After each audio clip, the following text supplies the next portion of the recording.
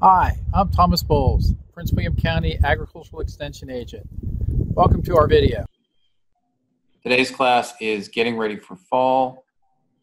Nancy Berlin, our Natural Resources Specialist and Master Gardener Coordinator, will be presenting this morning. Hey, who's excited for fall? I think I'm ready for it. This is going to take the not quite 30,000 foot level look at getting ready for fall, but more like the 1,000 foot level, because I'm going to cover a lot of topics briefly, but I'm going to refer you to resources for each topic that are on our YouTube channel. So you might want to write this down, VCE Prince William YouTube. Put that in your Google search. And then there'll be other links in here too, and you'll be able to view this presentation at a slower version on YouTube later. You'll receive the link and an evaluation after class from Christina Hastings. Please be sure to return the evaluation. We're getting a lot of good feedback and helpful suggestions and ideas for upcoming classes, so that is really valuable to us. So thanks for joining us today, and let's get started.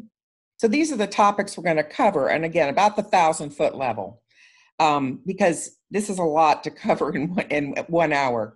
We'll finish a little bit early, and we'll take questions at the end, but there are several Master Gardeners that are staffing the chat box. If you have questions, they can answer some in real time for you too. So trees and shrubs have really taken a beating this year, with the really wet spring and the really hot, droughty weather that we've had all summer, and now last night's superstorm.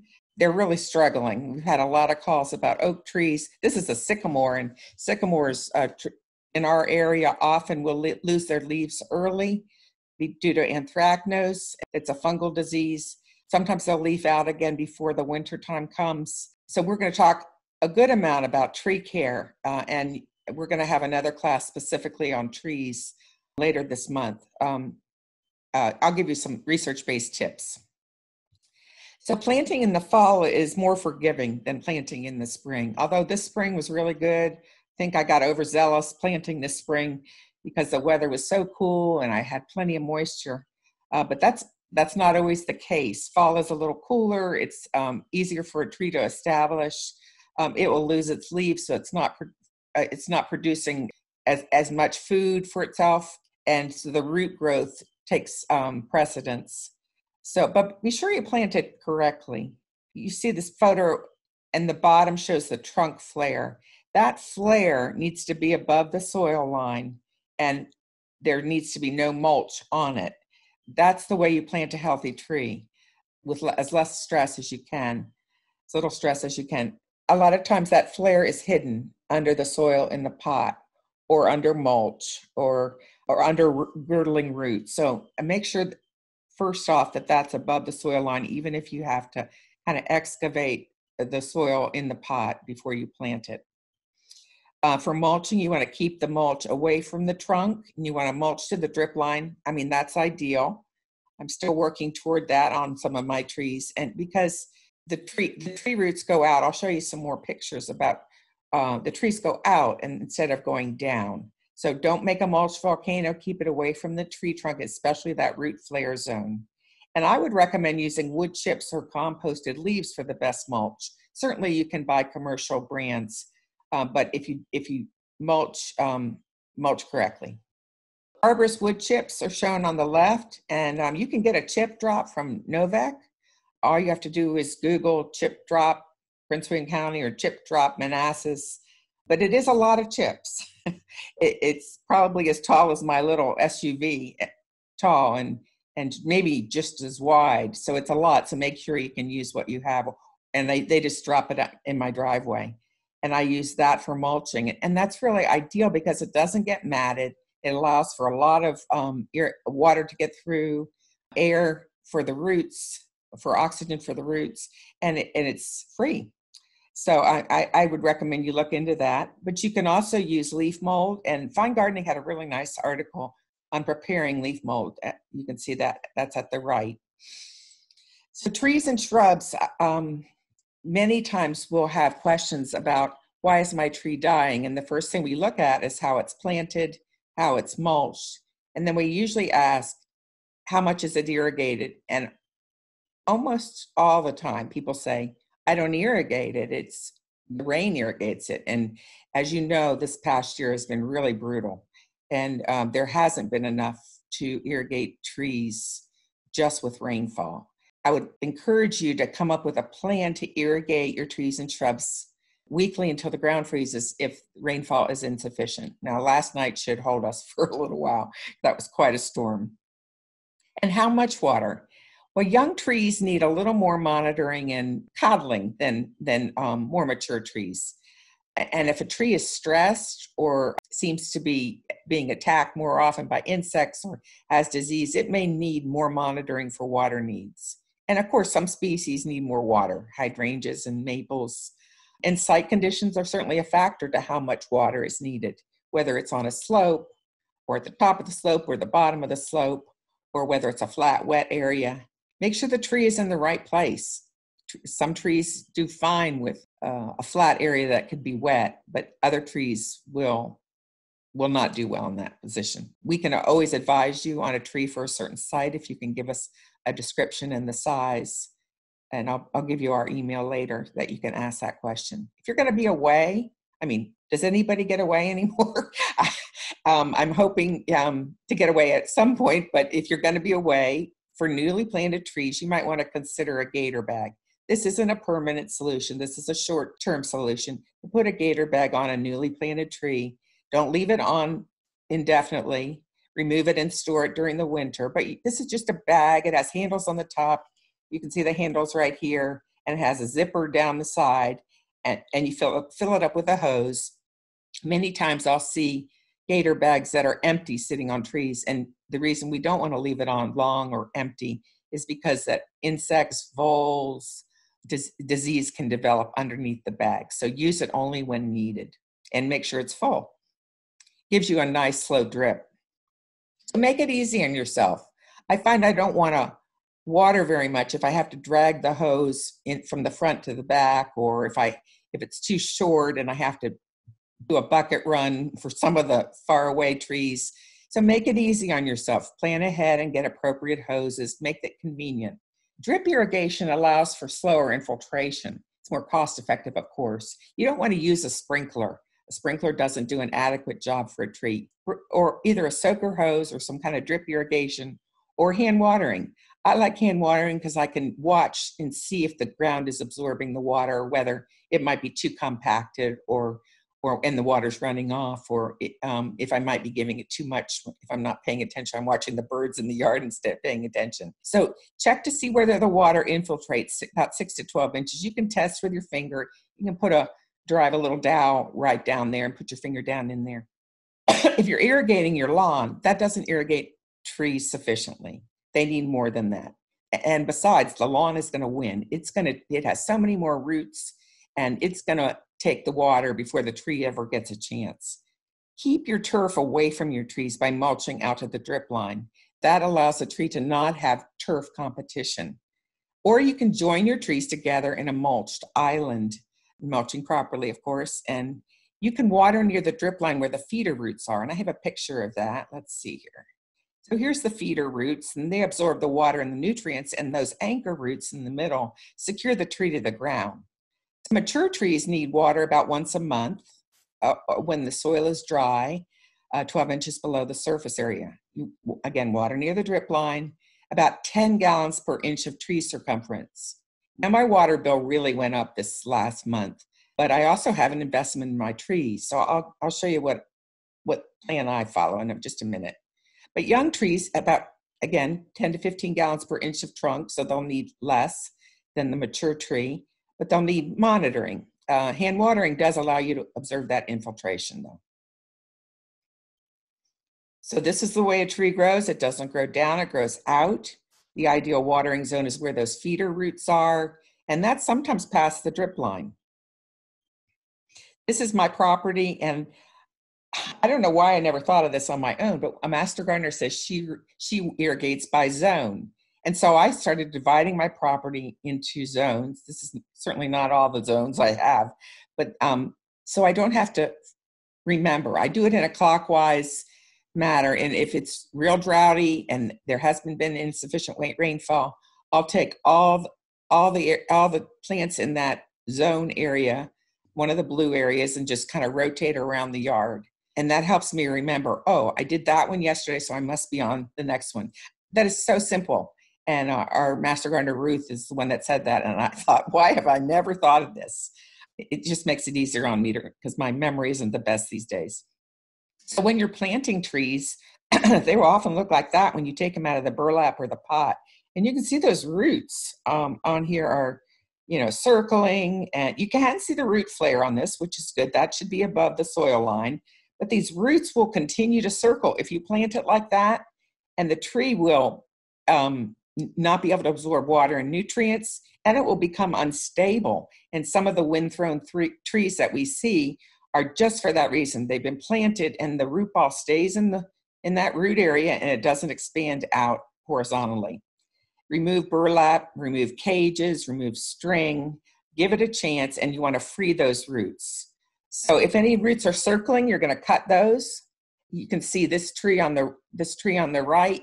The roots are spread out kind of like in a fan shape. They shouldn't be all balled up like they were in the container. So spread the roots out in the planting hole. The planting hole should be about 2 to 3 times the size of the root ball. And again, keep that root flare above the soil line.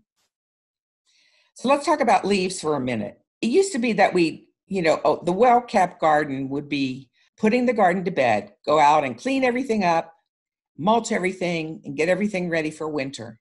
But things have changed. The research is showing leaves are critical habitat for a lot of our butterflies, our beetles, bees, and moths, and also birds forage in that area for their food, for high-protein food. So the Xerces Society and many other groups are recommending that you leave the leaves. Leaves aren't litter. This is their campaign to get you to not rake up all the leaves and put them in a bag and put them out for the trash to pick up. Leaves are very rich in nutrients. So I would recommend that you consider this. Leaving the leaves, unless you have, really nice turf that you don't want to get smothered. Rake those leaves into a natural area. I have a kind of a natural garden along a fence, and I just kind of pile them up where there's no plants along the fence in a gentle way so that any critters that are in there can survive. Or you can compost them and put them around trees. Now, avoid piling them up against the trunk, though. This is just a few pictures of the critters that need those leaves that we're hauling away to the landfill. That's the red-banded hair streak on the left, and it lays its eggs in the leaf litter. This is a lightning bug larva. Our lightning bugs are declining, and I certainly wouldn't want my grandchildren to grow up in a world without lightning bugs. So they require leaf litter for their life cycle. That's where they overwinter. This is a queen bumblebee, and she overwinters in leaf litter also. Shredded leaves won't provide the same cover, but certainly if you have a lawn area, I will refer you to a podcast by Mike Goatley about how to shred the leaves and leave them on your lawn. But remember that shredded leaves, you're going to have some attrition of these critters if you do that. So you got to kind of come up with a plan ahead of time. What am I going to do with these? You can always put them in your compost pile.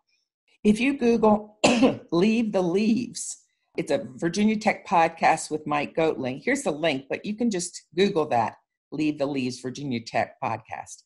And it's a short podcast. I think it was like 3 minutes. And he talks about what to do with leaves for your lawn's sake.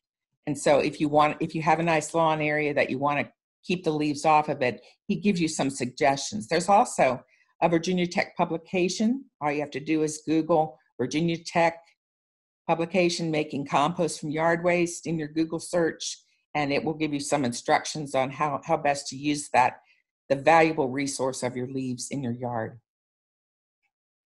So let's talk about pruning for just a minute.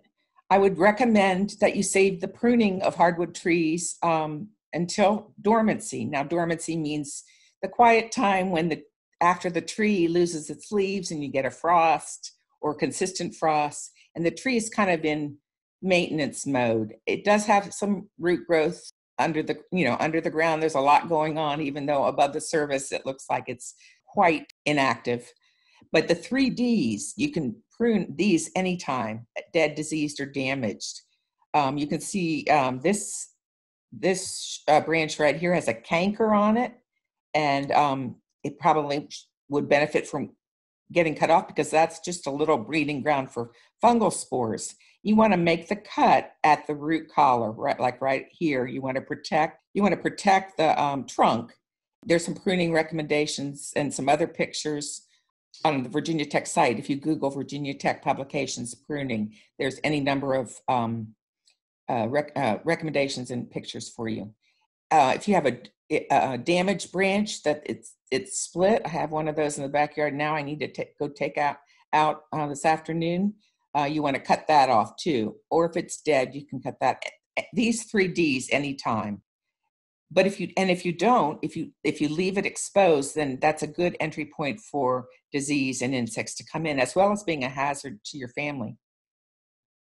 So another thing you can think about this fall, this is kind of exciting, is to do some hardwood cuttings. And the right timing for this is after the leaves have fallen. And you can make a cut about pencil-sized, looking for where the new growth joins the older growth. Oops, that should say new growth. Where this year's growth, that's correct. Where this year's growth joins the older wood.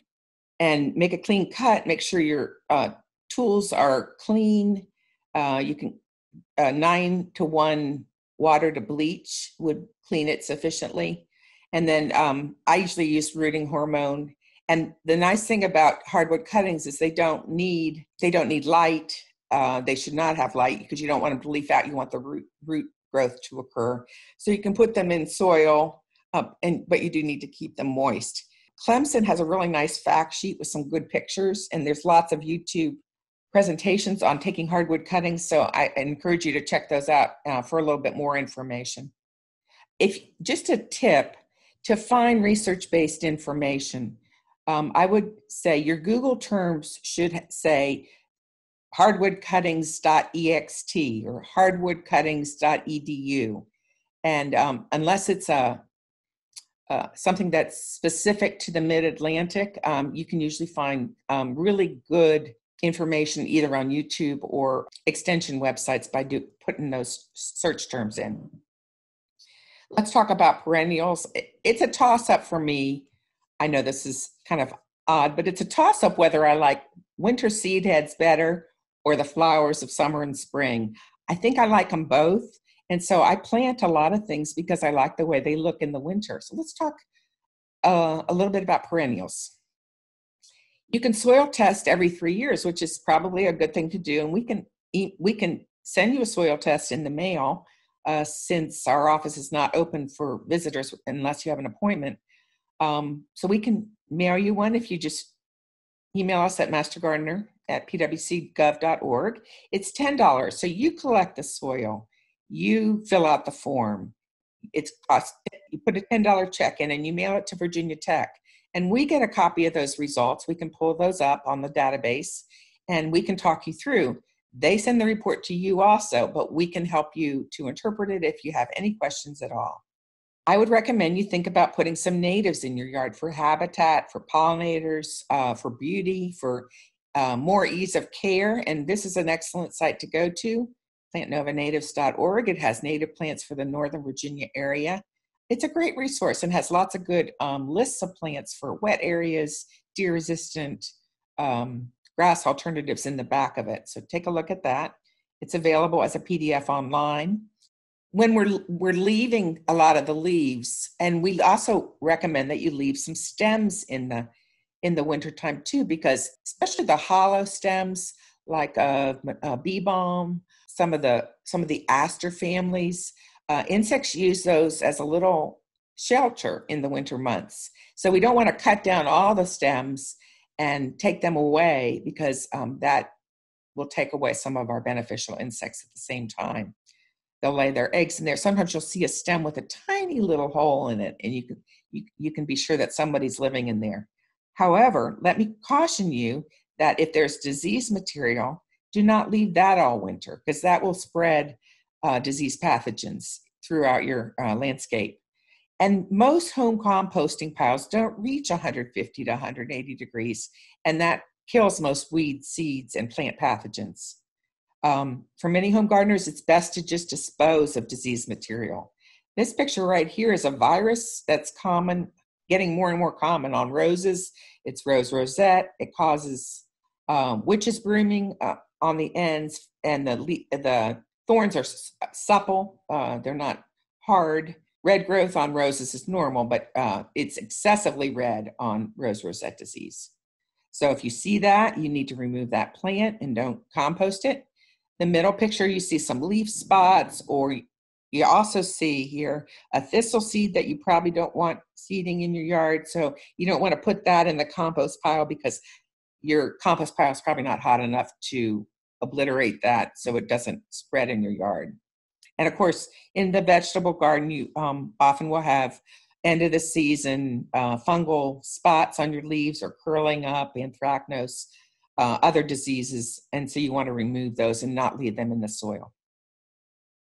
So leave your spent perennials that add winter interest to your landscape, that provide food for birds.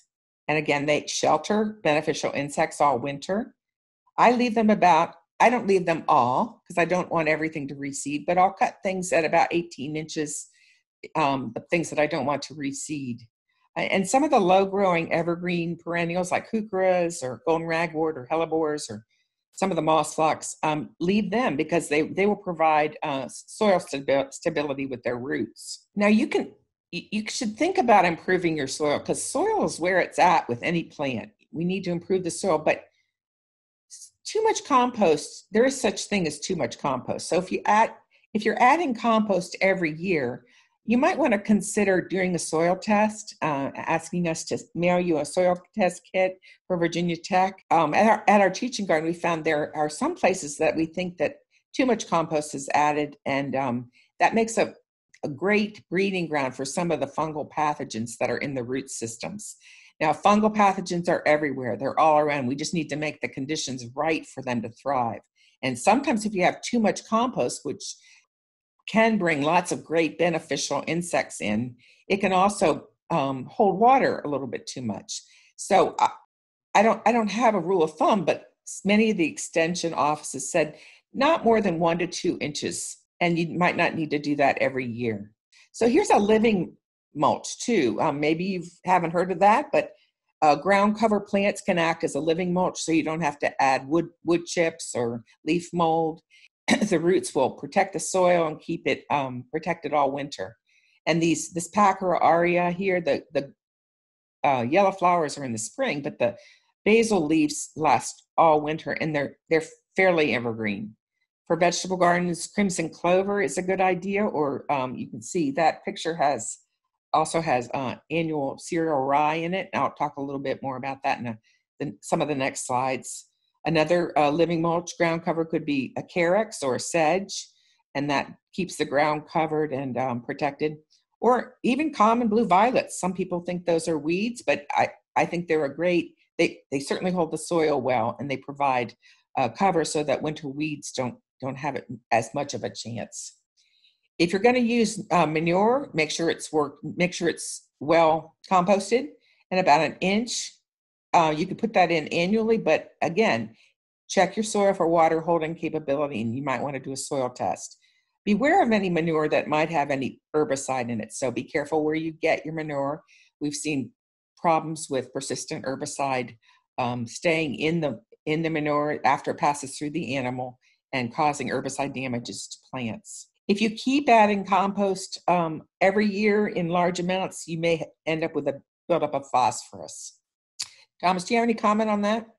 There is a fine line between enough compost and too much compost. Typically with perennials where you've got ground cover throughout the year, you don't need to add as much compost because you're really not taking away any nutrients. With annual beds, with vegetable beds, crop beds, things like that, because you're removing part of the nutrients, you want to replenish them, and you're not really so much replenishing the nutrients as you're replenishing the carbon to keep the microbes happy. But If they're living roots in the ground at all times, that's going to keep the microbes happier than adding compost. So if you have perennial beds, minimal compost is good, except when you're establishing them. Okay, for dividing perennials, that's something we do either in the spring or the fall. And usually there's too many other things to do in the spring, so I usually leave this to the fall. Remember, your perennials are going to sleep the first year, creep the second year, and the third year. And so by the time they're leaping, you're going to want to probably divide those. You can see this is an autumn joy sedum here, and they tend to get real tall and lanky, and then they fall apart in the middle. That's a pretty good sign. If they're doing that, you might need to divide them.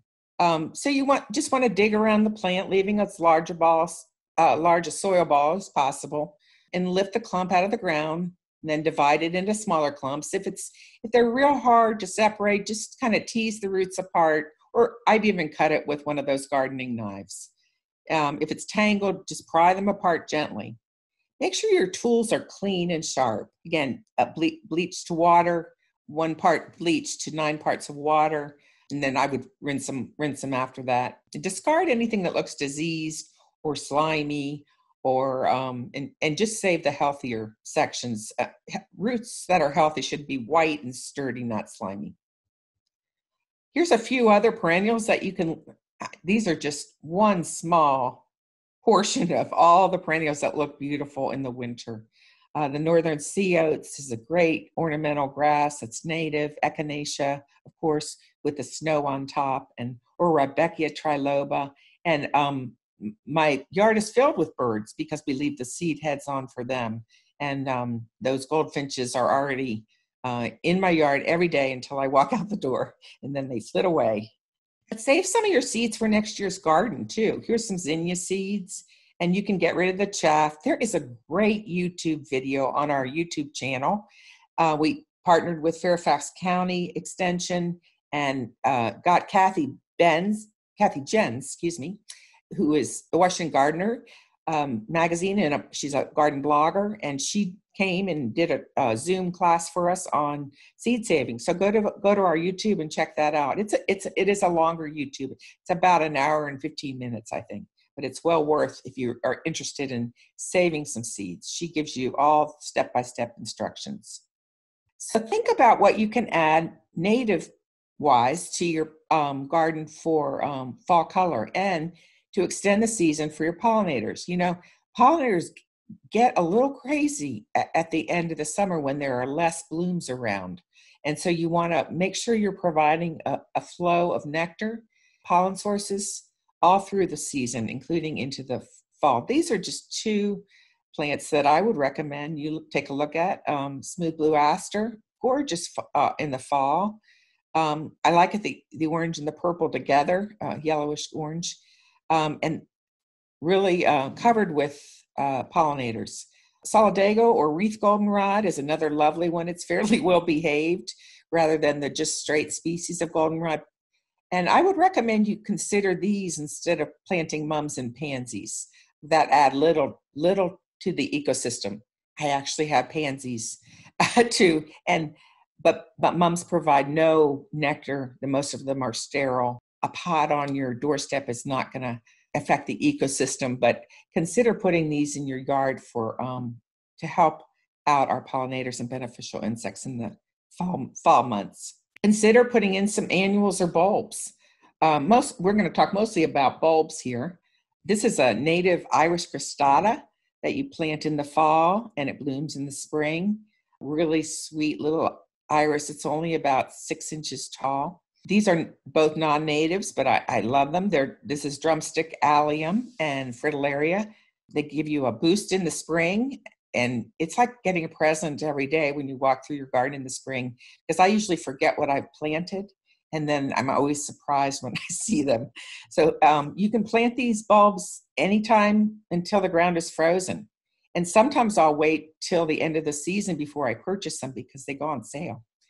But you want to, if it's really cold and it frosts and the ground freezes shortly after you planted, check that they haven't heaved out of the ground, because that freezing and thawing can push that bulb up to the surface. Alliums are deer resistant too. Try some new bulbs this year. There are lots of great online bulb dealers. And hardy bulbs are usually planted about 2 to 3 times their height. For tender bulbs, wait until spring to plant those. You can mix in a slow release fertilizer like bone meal if it's indicated by the soil test, but usually phosphorus is sufficient in our soils, and you probably won't need it. A soil test would tell you that. But most bulbs, of course, perform better in soil-rich and organic matter. And if you've been doing your adding of compost, that should be just perfect for planting bulbs. And you might want to consider thinking about winter sowing. This is a little more extensive than I have done, but some of our master gardeners have done this winter sowing with great success. You can do vegetables, perennials, natives, annuals, and it really just involves creating a little greenhouse with, you can see they've used salad containers, and those salad containers probably should have a lid on them. And the milk jugs that are cut and taped in the middle, seeds planted in potting soil inside, and checking for moisture. But you can read more about winter sowing. There's a Facebook page on winter sowing that fairly good advice. Be cautious of anything that's not .ext, but this Penn State has a great winter sowing publication, and so does the University of Illinois. And so you can go there and learn more about winter sowing. And it's a very economical way to start a lot of new plants, probably more than you can even get to. I mean, think about putting in a fall container garden. And here's some examples of things that will bloom in the fall, late summer, fall. And here are a list of some natives that I have recommended for containers. That'll keep it contained. Some coneflower, lance-leaf coreopsis is still blooming up a storm. By the time fall comes, some of the sunflowers, the oats, sedges, and you can Google native plants in containers and put Audubon at home, and they have a really nice publication there for you to take a look at some other combinations that you could use in a fall container. That will be for native plants for fall containers. We'll talk a minute here about fall lawn care. Fall is the right time to fertilize and add amendments to soil, overseed, compost, aerate if you're going to. And our Best Lawns program is the best way to do that. We offer this awesome service for $40. You get a Best Lawns handbook. You get a site visit by Master Gardener volunteers to evaluate your lawn, identify all the weeds, measure the turf areas, and so that we can give you a recommendation that tells you precisely how much lime and how much fertilizer you need to add and how to do it, step-by-step instructions. You get a comprehensive report with steps to follow. So you can find out more about that by going to the Prince William County website and putting in Best Lawns in the search terms, or Natalie Walker is our environmental educator who is heading up that program, and she would be glad to help you also. You might want to eliminate turf in the shady places. We have so many people that want to continue to have turf under trees, and turf is just not made for under trees or in shady areas. It needs 6 to 8 hours of sunshine. So consider some turf alternatives, and Natalie will be talking about that next Wednesday, August 19th on Zoom. So make sure you register for that with our Master Gardener desks to receive the link. And I think you'll find that really interesting. And I think this is Sedum tornatum, and that's a good sedum for shade. It's a native plant, loved by bees, makes a lovely ground cover, and you'll stop beating your head against the wall trying to grow turf where it won't grow well. Eliminate your turf in difficult to mow areas. So trees want to communicate with their root system. So this is just an example of trees that are joined in an island, because trees and turf do not get along. They're not good companions. Turf will always outcompete tree roots for water and nutrients. And there is a chemical disadvantage that the turf sends out. It's called allelopathy, and it creates a problem for the roots, and the roots won't want to go in there. Islands make mowing easier and results in less damage of weed whackers to trees. So consider, making your mowing easier, protecting your trees by making a better environment for them to grow. If you need a weed identified, you can email us photos and we'll give you control recommendations. But remember, A thick, healthy turf is the best solution to weeds, and you can get that by following the Best Lawns program, and we can send you an application for that. Fall lawn care generally includes aeration, composting, soil testing, fertilizing, and overseeding. It may need a renovation too. For do-it-yourselfers, we can talk you through the process that we follow for Best Lawns, and you would start with your own soil test. Best Lawns includes a soil test in the fee, and you can amend based on the soil test with fertilizer and lime. You would need to know your square footage, and you need to subtract out the deck and the sidewalks and any trees so that you're not over fertilizing. Again, composting the lawn area is probably a good idea. Thomas, would you say annually? And you can aerate periodically. You don't have to do that annually. I would say call us and we can talk you through the process, or we have a 12 Steps to a Greener Lawn presentation on our VCE-Prince YouTube. For a plan written by VCE, though, enroll in our Best Lawns program. You can email us for a application. So for weed management, fall is the time that cool season weeds are starting to grow. I haven't seen any yet, but I know they're under the soil just waiting to pop out. And this is the time when it's growing and translocating food through the plant, and that many of our winter weeds are treated with herbicide in the fall. Should you not want to use herbicide, you can hand pull them early in the fall before they go to seed. For example, this bittercress here, this bittercress will start to pop up probably late August, early September. And if you get it now, when it's at this rosette stage, it will not send out seeds that will hit you in the eye. Wild strawberry, wild garlic, here's dead nettle and henbit. Those are some of the winter weeds you'll see coming very soon. Decide on what your weed tolerance is. I have a very high weed tolerance. If they do a job or they're holding soil and they're not aggressive, I generally let them be. There will be some leftover summer weeds, and these have either completed their life cycle or they'll die with the first frost. So don't treat them with herbicide. That's a waste of chemical, and that chemical will be in the environment. So hand pull these before they go to seed. This is stilt grass, and it's probably, if it hasn't gone to seed already in your yard, it's going to, and it's going to send out thousands and thousands of seeds per plant. This is spurge, has a milky substance in the stems that can be hand pulled, and of course the turf is very very thin. Crabgrass occurs or on the edges. Here's some lawn online resources. There's troublesome lawn weeds are at Virginia Tech's turfweeds.net. Fall strategies for lawn care, our Best Lawns program, Natalie Walker. Or again, we have a video Zoom class on our VCE-Prince YouTube for 12 Steps to a Greener Lawn. So I'm going to briefly cover vegetables. Let me see what time it is. Okay. Again, soil testing. If you haven't soil tested in 3 years, soil test your vegetable garden. And the reason is this chart at the right. Getting the pH right is very important. Unless you have the right pH in your vegetable garden or your perennial bed, the nutrients cannot be taken up unless the pH is around. You can see that chart right about 6.5 to 7, you get the most absorption or availability of micronutrients and macronutrients if the pH is right. A soil test will tell you what your pH is so that it can be adjusted in order to make absorption of these important nutrients possible. So Christina Hastings can send you a kit, or the Master Gardener desk can send you a kit to do a soil sample in your own yard.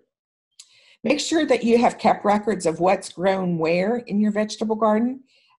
Keep a little garden journal. This is kind of a pretty one.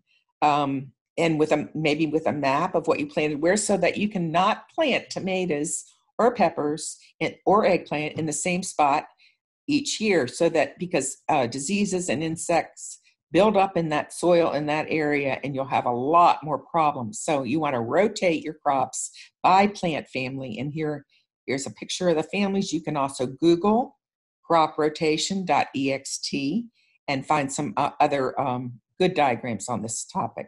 You can put in some fall crops now, or between now and when fall really arrives. These are some of them. And we have a vegetable planting calendar. We can email this to you, and it's two-sided. I'm only showing you the first side. We can also email you an Excel spreadsheet version of it, so you can actually put your own dates in there.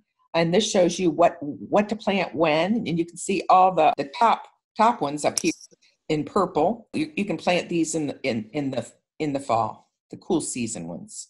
And we're having a Zoom class on September 16th at 11 o'clock of fall vegetable gardening. So email us to register, and we can send you the planting calendar, but we can also enroll you in that Zoom class on the 16th. But consider putting cover crops in unused areas. Thomas did a great class on using cover crops on YouTube, and it's posted if you can check us out there. Cover crops protect the soil, they add nutrients, they keep erosion down, they keep weeds out, and they look kind of pretty. I mean, this is hairy vetch with the purple flowers and crimson clover, and this is annual cereal rye. And you can see how it can hold the roots and enrich your soil at the same time. You can extend your season. This is at the Teaching Garden. This is a season extender with PVC and some remay or cover fabric for your vegetable garden, and you can extend the season. We've had some mild winters, so you can be growing lettuce or greens under this area into the winter months. Or you can make your own cold frame. These are with windows, and there's lots of good online versions. This is from I think this is from Joel Salatin, Polyface Farm, one of those two, but here's the site, Four Season Farm, and there's any number of recommendations for how to extend your season and make a row cover. Here's another picture of an easier one that seems to be simpler and less work. You can grow some spinach all winter salads. Now composting, let's talk just for a minute about that. Here's Patrick, our compost king. He's a master gardener, and he has some great instructional videos on YouTube. There's one on how to turn a compost pile with Ed Riddle, and there's one on vermicomposting or composting with worms. There's also a visit to our monastery teaching garden compost pile, and it's a well-regulated system, and Patrick has learned so much and is eager to teach you about that. So until our Master Gardener teaching garden is open, you might want to consider doing some virtual classes from our YouTube channel. Remember not to compost diseased materials. Here's some things not to compost. Avoid wood ash. A handful or two is okay, but don't add it consistently. I would avoid anything that has a weed seed on it. Particularly, you don't want to compost any invasive plants. And sometimes I'll just leave them out to bake in the sun until I know they're really dead. So a few repairs and chores around the garden. Winterize your hose bibs, not now, because you're going to be watering your trees, remember, until the ground freezes. But you get ready to winterize your hose bibs if you don't have a winter attachment on your hose. In the fall, after you're done mowing, sharpen and clean your blade or take it somewhere to be done, and drain your grass before winter. Sharpen and clean your pruners so that they're ready to go. I use my pruners all winter long. So about every 2 or 3 months, I sharpen and clean them. And you want to repair or build some garden structures. Look at this cool little trellis made out of sticks and twine, or maybe a structure to hold something next year. Particularly when you're cleaning up your yard and you have extra woody material, you might want to consider getting creative and making some kind of garden structure for you to use next year. Very important. It's important to dream and plan for the future. And in that plan, you might want to consider scheduling an Audubon at home visit. You can email us, and that's a visit by Master Gardeners to your home, socially distant, wearing masks, and we can help you decide whether there are native plants that you can add to increase the habitat value, how to add a water feature. We're not there to judge your landscape. We're there to give you recommendations to make it a sanctuary. So if you're interested in that, you can email us and we'll give you the information about how to set up one of those free appointments. Are there plants that are in the wrong place? Every year I have plants that I think I put in the right place, but they're not. So I decide, where am I going to move them when the fall weather gets a little more forgiving?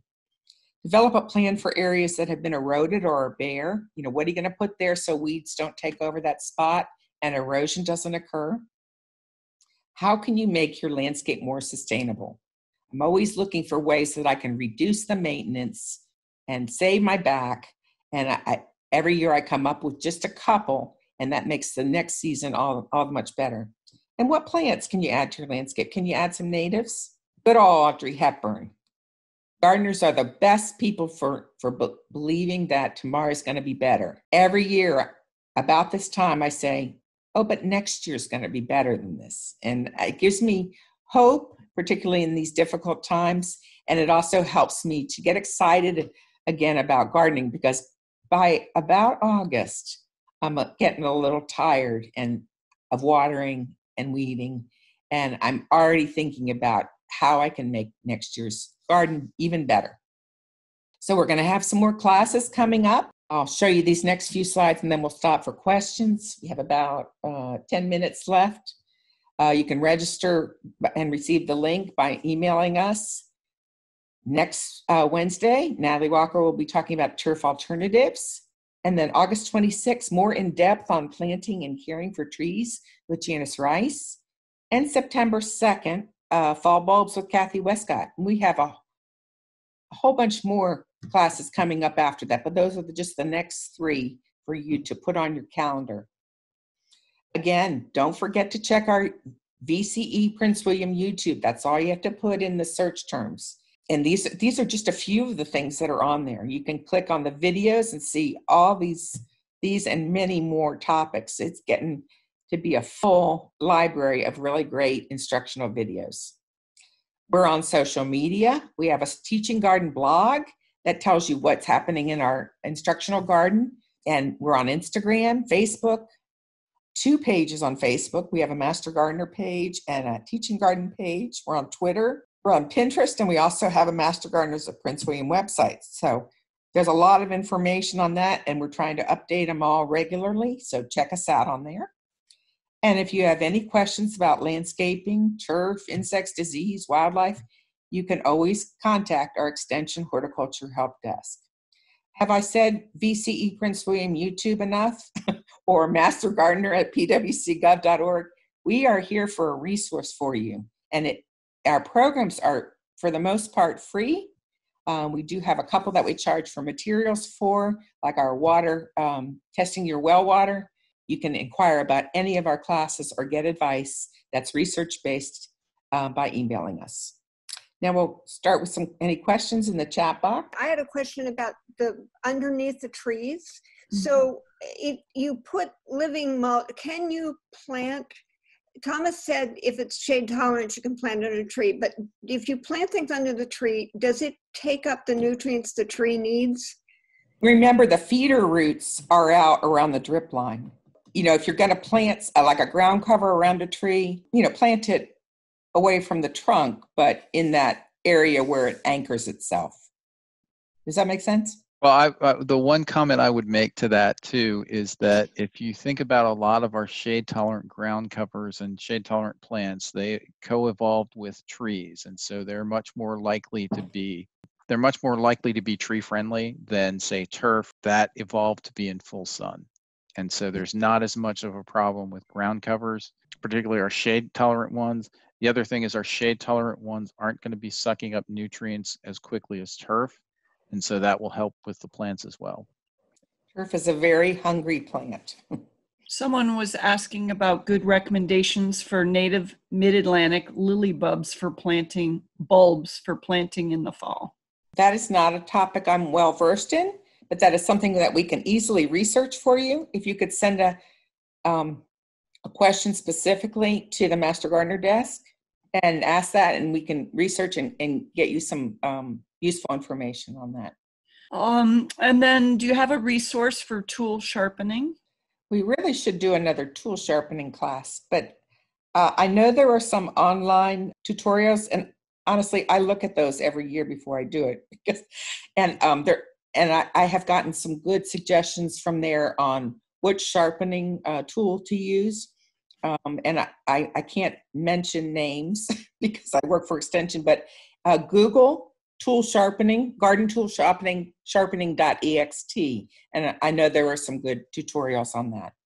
The other thing I would add to that is that a lot landscape places, like John Deere dealers, for example, or Toro dealers, a lot of them will do tool sharpening. You can also look a lot of high schools that have agriculture programs. They will do tool sharpening. Although I'm not sure how that's going to work now since most of them are virtual, but that's another resource.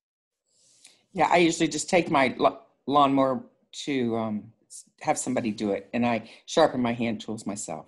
There were a couple of questions about master gardeners doing site surveys in Maryland, and I wanted to mention that the University of Maryland has an excellent master gardener and cooperative extension program, and you can search for that on Facebook. If you're on Facebook, they have a number of pages, and you can ask them.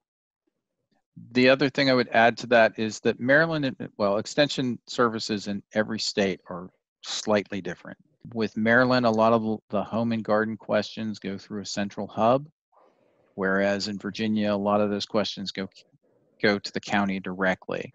I'm not sure what site visit options you do have in Maryland, but if you are here in Virginia, site visits for turf and site visits in general is a county by county thing. So we typically don't have volunteers go across county lines. There was a question about the social media slide with your last slide. So we'll put that on our Facebook pages. Can you explain what the drip line is? Yeah.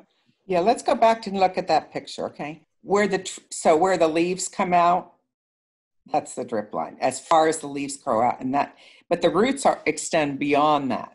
Those are the feeder roots that are the ideal watering zone. Can yellow sage be used as a turf alternative? Yellow sage. I don't know yellow sage. I have used thyme as a ground cover, oregano, some of the herbs and sedums.